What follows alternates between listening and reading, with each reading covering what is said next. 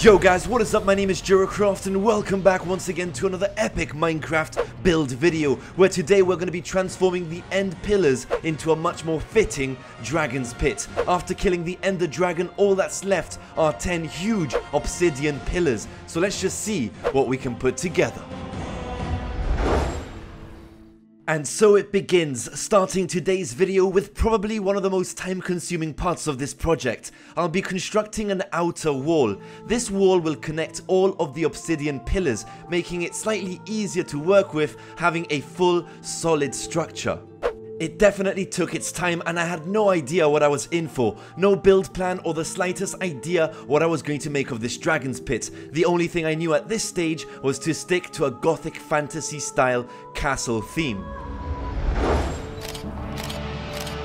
Now, even though this may or may not be visible later on in the video, my next idea was still to fill the center platform using a combination of blocks and patterns to create a really awesome looking decorative abstract flooring. I decided to use different shades of grey, black and white to put this together, and it was surprisingly one of the most enjoyable parts of this project. You can easily put together thousands of different abstract patterns as long as you make sure that your pattern is symmetrical.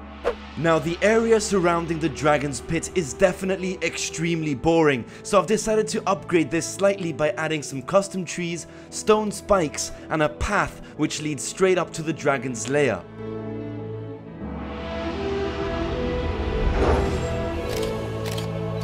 Now, the path leading to the dragon's pit could definitely use an upgrade too, so I'm going to decorate the path using some dragon bones, just as an extra added feature. And now we can start constructing the main entrance. I'll be getting rid of one of the obsidian pillars to make way for a large decorative archway, and also building a flight of stairs using some stone slab. And now with the entrance complete, things start to get a whole lot more interesting. I need to start upgrading the walls and decorating these huge obsidian towers. A lot of experimenting for now, but I've decided to add these huge spikes across the top of each tower. Now, with the use of several different blocks from cobblestone wall, fence, stairs and purple clay, I continued to build and decorate until I soon found myself at the top of the tower.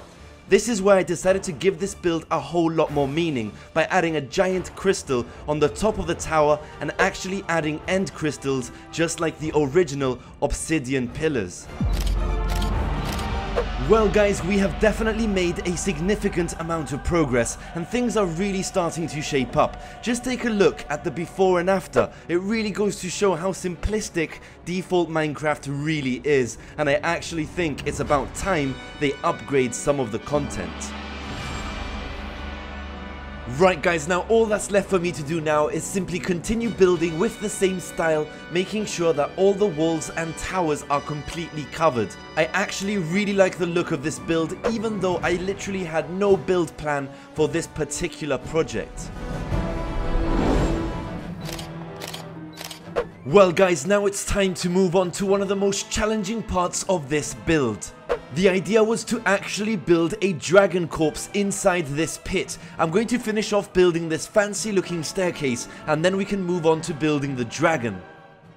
Now, this was incredibly tricky and completely out of my comfort zone because, believe it or not, throughout my 5 years of Minecraft building, I have never attempted at building a dragon. So this was definitely a stretch and I had to constantly adjust several different blocks until I was initially happy with the overall design. And even though this was just a dragon's corpse, I thought it would be a great idea to also add a ball and chain to make it seem like the dragon was actually trapped.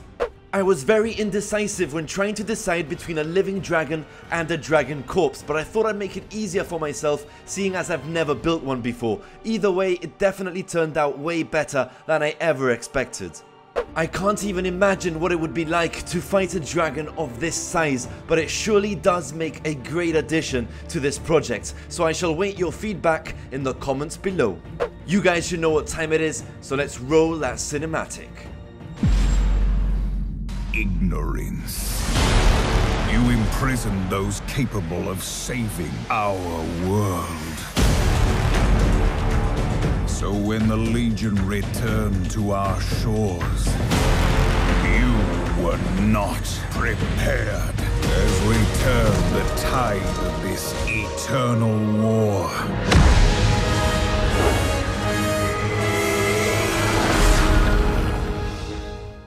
Well guys, I hope you got some build tips and ideas from this video. Don't forget to subscribe for more, and I will catch you in the next one. This is Jeracraft, over and out.